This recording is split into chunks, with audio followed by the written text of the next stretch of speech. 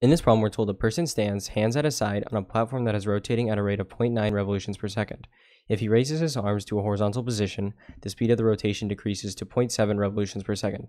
A, why is this? And B, by what factor has his moment of inertia changed? So let's just start with A. So I'm just going to give a quick explanation for A. And so the reason this is because the moment of inertia is higher. And because the moment of inertia is higher, basically means that he's going to be slowing down. And so yeah, that's the reason for A, but let's focus on B here.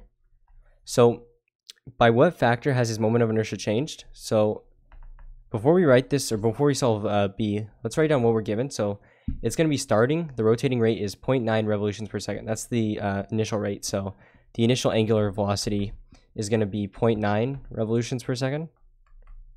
And then the final, it's going to slow down to 0.7. So 0.7 revolutions per second. So it's going to be initial and final angular velocity. And so the way we're going to show by what factor it's changed is by doing using the laws of conservation of angular momentum, which basically just means that the initial angular momentum is equal to the final angular momentum, right? And so we can just rewrite this is because we know L is equal to inertia multiplied by angular velocity, right? So we can just say I times omega initial is equal to I times omega final, right? So what we can do is say, we're trying to find the factor the inertia has changed. So we can isolate inertia by dividing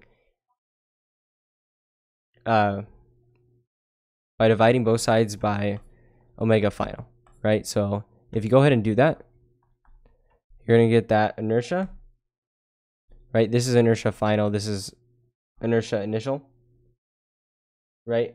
And so if you go ahead and do this, you're going to get inertia final is equal to inertia initial multiplied by initial angular velocity over final angular velocity, right? And so what you should notice is we can plug in both these values, right? We have both of these.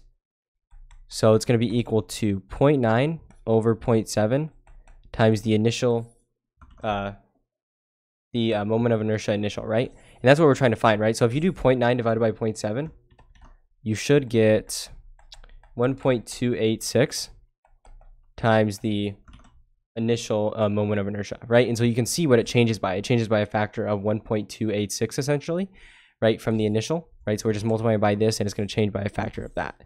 So yeah, that's just what you should notice. You could just say 1.3, whatever your teacher wants you to write. So it changes by a factor of 1.3. But yeah, so essentially it's just going to be 1.3. That's the factor it's going to change by. So this right here is going to be your answer to B. And hopefully you found this useful.